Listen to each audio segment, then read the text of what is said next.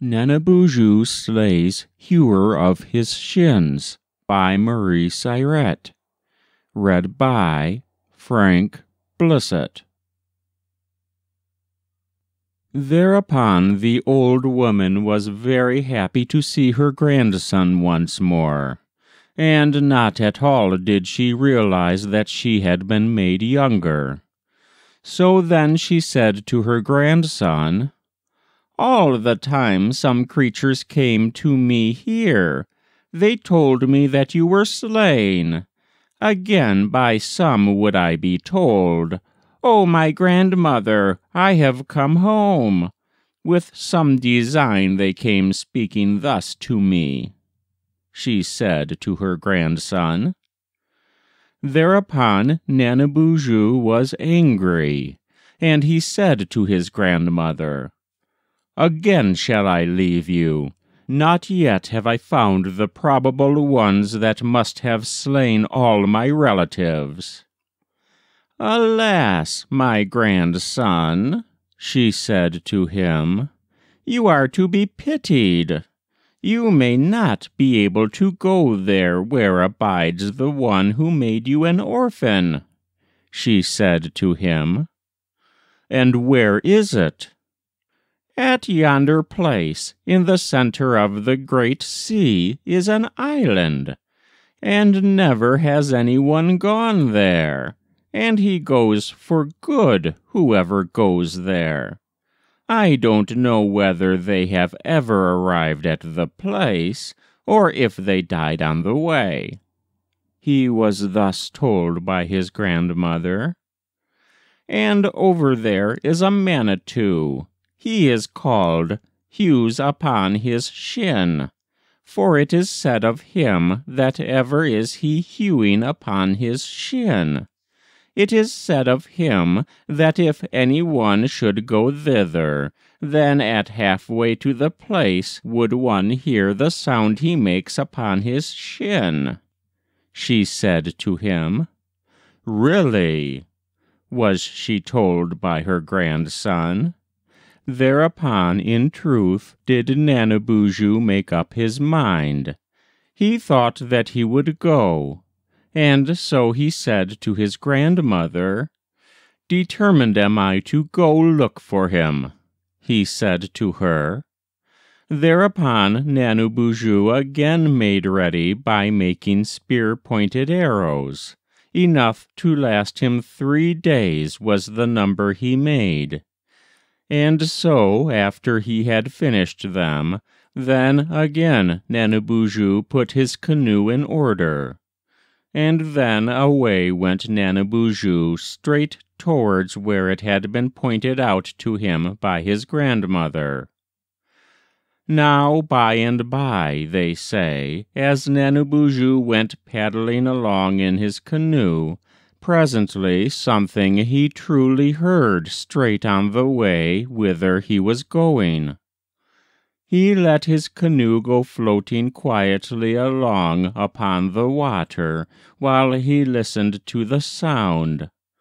Presently he clearly heard a sound. "Ton, ton," such was the sound he heard. Thereupon he thought, "Hark, that is what my grandmother told me," he thought. And so truly he hurried on. Nanabushu later on again listened for the sound. Presently again he heard it. "Twan, twan, twan," was what he heard. Nearer it now sounded. Again he hastened on. Another time, as he was looking about, he saw something in the way ahead of him. It was an object like a line drawn across his course. And then, as he looked, "Perhaps that which is now coming into view is the island for which I am bound," he thought. Thereupon he truly hastened on with his canoe. Farther on he listened again for the sound, and he heard it the same as before. Twin, twin, was the sound he heard. Straight from yonder place where the land was coming into view he heard the sound. It turned out truly to be the island that he had seen. And now, as he continued on, he presently saw the land in plain sight. Thereupon again he listened, and then again he heard the sound. Twin, twin, was what he heard. And then the water trembled, so loud was the Manitou hewing upon his shin. Thereupon it is said that Nanabushu now drove his canoe straight for the place in the shore from whence he heard the sound come. Truly, as he went ashore, he saw a path leading away somewhere, and as he followed it up from the shore, he saw a small wigwam standing, and so secretly went he up to it. As he peeped in, he saw an old man seated in a squatting pose, facing him, and he had hold of something in his hand. As he watched him striking upon his shin, it was like hewing upon a log, such was his manner of doing it, and frightful was the sound that he made when he struck. And as for Nanabushu, there he stood observing him. After a while, the other then turned about and said, "Aha, aha, aha, Nanabushu, have you come to make war upon me?" He was told. "Yes," to him said Nanabushu. "Very well, then." At the same time he made a pretense at laughing, so deep was his contempt of Nanabushu. He had no doubt but that he would prevail over him. And as for Nanabushu, too, "Come, make haste." And so, in truth, up he slowly rose from his couch, and up he rose to his feet, and then he came out of doors. "Well, let us pick out a place where we are to fight each other," Nanabushu was told. "All right," he said to him. Thereupon they truly sought for a place. "Here is a place," they said. Round about looked Hewer-Of-His-Shin, and up into the air looked Nanabushu. He stood in his place, his shield he carried, so too his bow and arrows. And as for Hewer-Of-His-Shin, he held in his hand a war-club of stone. Thereupon they now addressed each other, saying, "Ready!" And truly Nanabushu then shot at him, and then in turn Hewer-Of-His-Shin struck him with his war-club. Thereupon, exceedingly hard at work, they truly kept each other. Nanabushu nearly all the while was occupied in dodging the blows. Truly was he kept stirring by the other. And as for Nanabushu, he too was active with his shooting. While they now were in the thick of their fight with each other, then the supply of Nanabushu's pointed arrows began to run low. And in the midst of the fighting, Nanabushu heard the sound of someone calling out to him from above, saying, "Hey, Nanabushu, at the scalp-lock shoot him," was the sound Nanabushu heard. Though busily engaged, out he also cried. "What?" said Nanabushu. "At his scalp-lock shoot him." Whereupon he was told by Hewer-Of-His-Shin, What is the matter, Nanabushu? With whom are you speaking?" he was asked. Nanabushu then said, "Ah, few do you think are my little brothers of the sky who protect me?" he said to him. Thereupon, truly Nanabushu shot the Hewer-Of-His-Shin there where he was told to shoot him, there where his hair was tied in a bunch at the back, whereupon he hit him with the arrow. And then he was told, "Alas, O Nanabushu, is it true that now you really intend to kill me?" He was told, "Ah," he said to him, "you surely do not think that I am simply trifling with you?" To him said Nanabushu.